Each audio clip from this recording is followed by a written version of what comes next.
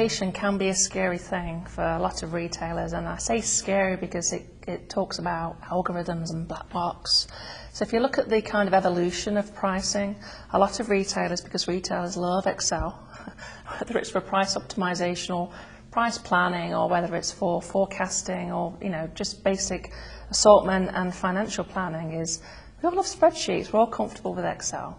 And a lot of retailers today are really doing the rudimentary, I'll take 50% off now, or I'll take 25% off now of these categories, 50% off, and then everything else I'll clear, or I'll just throw away. And that's such a shame, because it's really leaving so much money on the table. There's no science there at all. If you look at the next piece, that would be around rules-based pricing. So rules-based pricing is really saying, okay, I want to achieve this amount of profitability for this category. So my net or gross margin I want to have is 15%. And I need to sell through within so many weeks. And if I do a markdown, it would be this percentage, this many times. So that's kind of the intermediate step. And that's something that tools like PMM have embedded, which is great, because then it's linked to the executional piece. You can figure out how many markdowns or how many promotion prices, new prices you want to send down to the store level, because that's a key piece, the execution piece at the store level. Stores are very busy, and we tell them to concentrate on quality of service and make sure that you're selling and making sure that the shelves are filled. But we have to remember, when we change a price, there's a big impact at the store level. So that would be changing the price labels, making sure you've got the right product in the location if you're moving the locations around. And stores can only do so many price changes in any one day. So it really, really needs to be linked. So that we've talked about the kind of basic spreadsheet pricing, rules-based pricing, and the link to the execution. Just taking a step back, price optimization is clearly the most sophisticated, and that's where some retailers are working today. It can be in-house, so that we can run that for you. We can run that for the retailer with our own consulting teams, or it can be off-site, an ASP type of model. So it's really, they're kind of the three different areas. So the spreadsheet, the intermediate, which is rules-based price, and then price optimization. So if you look at the infrastructure of a retailer, whether it's hard lines, soft lines, grocery, it's all retail at the end of the day. You have some sort of ERP system, some sort of system of record that holds your master data.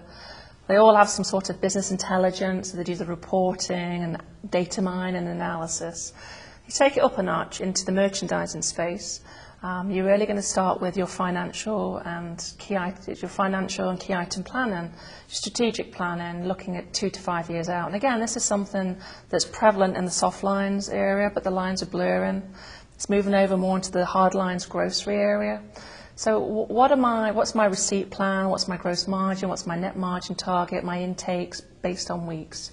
And that's linked into the lower level assortment plan, so that you can figure out what items you need. Then you do your clustering that we spoke about, so making sure you understand the plan by attribute, making sure that you're planning by back to school or by demographics or by weather, whatever that is. Getting the target assortment at the lower level, not at the store level, but maybe store cluster level. Then that fills into space and the category management piece. So really looking at, okay, now I know what my ideal assortment is based on the store group level. How much space does toothpaste have in a store? And not only that, what are the adjacencies? Where does it go on the shelf? Because it really is impacted if it's at eye level and may sell less than it's at this lower level. So there's all sorts of technology that JDA brings to the table that can really help understand the cannibalization, the affinities of those types of questions. So then once you figure out how much and where it goes on the shelf, where does that health and beauty aid go in the store? Is it the front of the store, the back of the store? Is it gondola? Is it JPEGs, whatever? And we have some great technology that helps retailers plan this virtualization, like a 3D walk around the store, to understand how that's going to look. So whether it's be T-shirts or toothpaste, it's really the same type of process. So once you've completed the merchandising piece, then you hand it over to the supply chain side, which is, of course, that piece is easier then, right? So it's either allocated or replenished or a combination of both. And again, speaking about different practices going forward, we're seeing retailers that are allocating less than the old 80%. They're allocating less. But what they're doing is they're putting their items on replenishment, even for short life cycle items. If it's for 6 to 8 weeks, they're using JDA's demand and fulfillment to put those items on replenishment so that they can get the 40% or 20% of product, that get the stores to pull it. We don't want to allocate it, right? I mean, that's the best case scenario. Let the forecast at the store level dictate where the remaining product goes so that we get it to the right location. So if you take it from there, then it goes into the store workforce management piece, which is looking at, okay, we take that one forecast again that we have, the enterprise-wide forecast.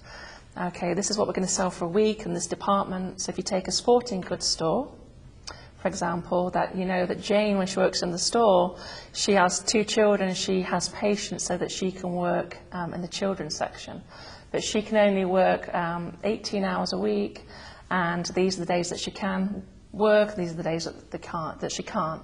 But what we can do is at the department level for children's shoes, we can match that up with the forecast. So at the day level, at the hour level, so that we really, again, the second largest cost to a retailer is labour.